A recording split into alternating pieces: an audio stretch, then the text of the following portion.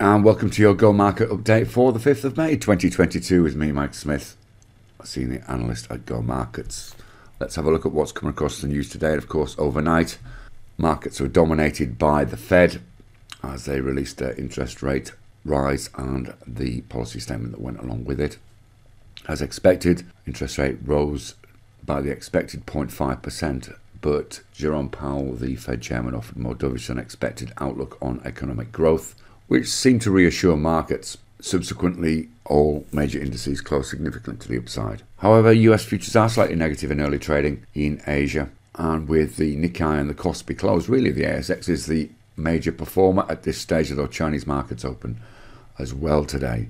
The ASX is trading higher on the back of that strong lead from Wall Street, and European futures are also pointing to a higher open. Again, not surprisingly, post-Fed we saw the US dollar index drop, and it went through the short-term support, but still remains near multi-year highs. On that US dollar weakness, we saw gold pop higher and back up towards that key 1900 level. I think we're about $5 short as we're recording this.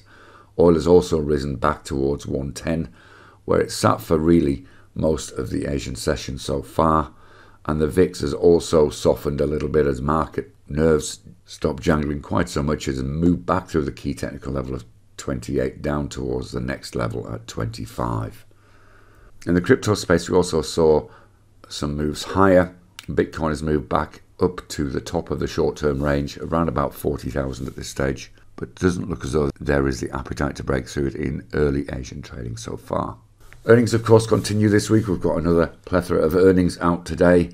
On the data front, we've got Chinese services PMI already out, UK interest rate decision this afternoon, and US weekly jobs later this evening. One would suspect the markets will still be fairly tense, as they have been really since the start of the year, despite that move yesterday. So we'd still consider this to be a relatively high-risk market at this stage. Let's have a look at a couple of charts that have caught our eye.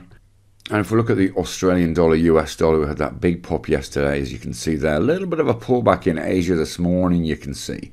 And this could create an interesting opportunity. If we look at the shorter term chart, you can see really since that Fed decision and press conference, which is this move here, we've really got stuck a little bit in a short-term range with support at around about 72.40 and resistance at around 72.60. So within a 20 pip range really for the last 5 or 6 hours.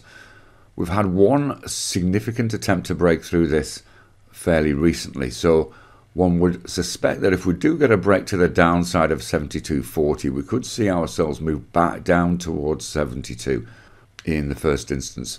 I'm not sure there'll be the momentum to take it right the way down to where we were yesterday, but a retracement would not be surprising. On the ASX, we're starting to like the look of LYC. We had this bounce off significant support, but really since then has failed to move significantly higher. You can see here we've got a nice jump today up around that 920 level, and we think this is really well worth watching with a potential next resistance around about this 928 level. If we break through this, we could see some significant buying coming back into this rare earths company, which we think has probably been a little oversold in terms of its fundamental picture. So move back up towards this $10 level wouldn't be surprising in the medium term. So one to watch for today. Trade safe, and we'll see you again soon. Bye bye for now.